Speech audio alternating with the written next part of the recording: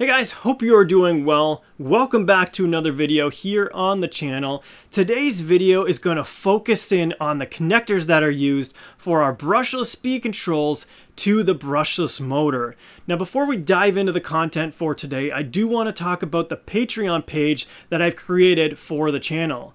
The page is going to help support a lot of the experimental type videos that we want to do on this channel. Any of the funding that is generated through this page is going to go towards the supplies, components, and equipment that is needed to produce these educational type videos. Now, if you haven't checked out the video that we've done last talking about regenerative braking, I would highly suggest for you to take a look at that. We ended up coming up with a design and 3D printing a transmission box to allow two motors to be assembled and mated together. We ended up spinning up one of the motors and then used the other motor to apply the brakes and slow that motor down. We then checked to see if the brakes actually fed power back to the battery, recharging it. If you enjoy these types of experimental videos, check out the Patreon link in the description below. Now let's jump back into the content for today. If you've ever had to purchase a brushless speed control for your specific application, you may have noticed that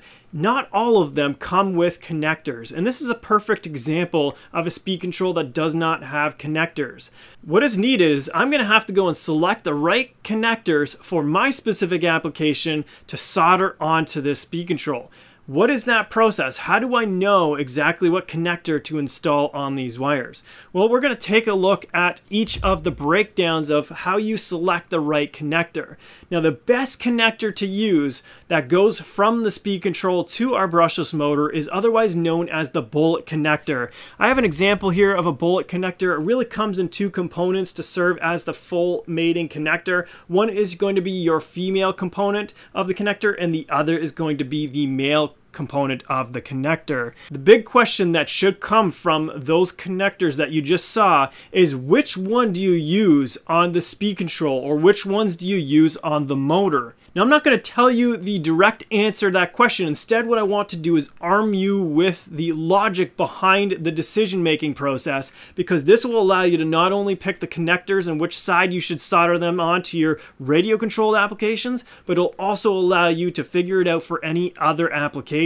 Now, when you're talking about putting these connectors on multiple different components, it really comes down to which one is going to be your load component and which one is going to be your power source component. And what you want to make sure is that your power source is going to have the connectors soldered onto it that will resist shorting out. Now, it might be very obvious to you that the female connector is going to be the connector that has the least likelihood of shorting out. If I were to show you the male connectors, you'd be able to see that a lot of metal is exposed. And if these were actually powered and ended up touching each other for whatever reason, maybe they get unplugged when you're running your radio control vehicle, they can easily short out, and any type of short in electrical applications is never a good thing. This is why we go ahead and we place the female connectors onto our speed control. Our speed control has the power and it's going to send it to the motor, therefore this is what gets those female connectors. Now, this is where we get to the second part of our process. Bullet connectors come in multiple different ranges. Common ones for RC is covered between 2 millimeters and 8 millimeters in diameter. And there are applications that are suited for even connectors outside of that range. In order to help decide what connectors that you need for your application, you will need to know what kind of current you plan to draw through your system.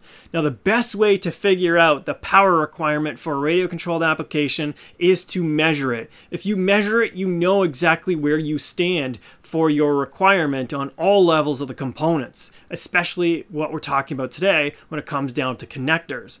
Now, there's a catch. What happens if you can't measure it because your system doesn't have the connectors actually soldered onto it in order to be able to measure data live? The best thing to do there is to look up on the forums, find someone that has a system similar to you that expresses the amount of power that is being consumed continuously through that application. You then want to use that value to select your own connectors, and then once you have those connectors soldered on, now you can go ahead and measure the amount of power that is actually being delivered through those connectors.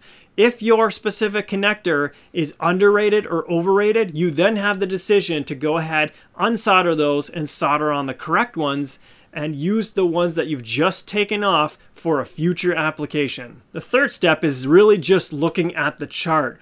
How much power can you actually get away with through the bullet connectors? Well, if you look at on our smaller end of the range, a 2mm connector is going to be good for up to about the 30 to 35 amp region. I use 2mm on anything from just an amp of power all the way up to that 30 amp region.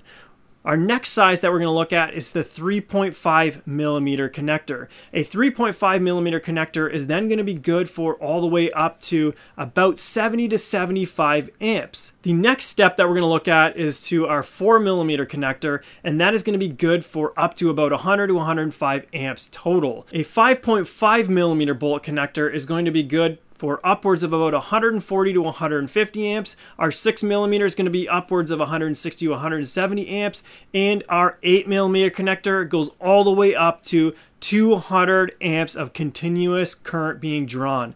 That is going to cover a lot of different radio controlled applications, pretty well 99% of them operating within that region. Now, there are a few pointers that I do have to point out.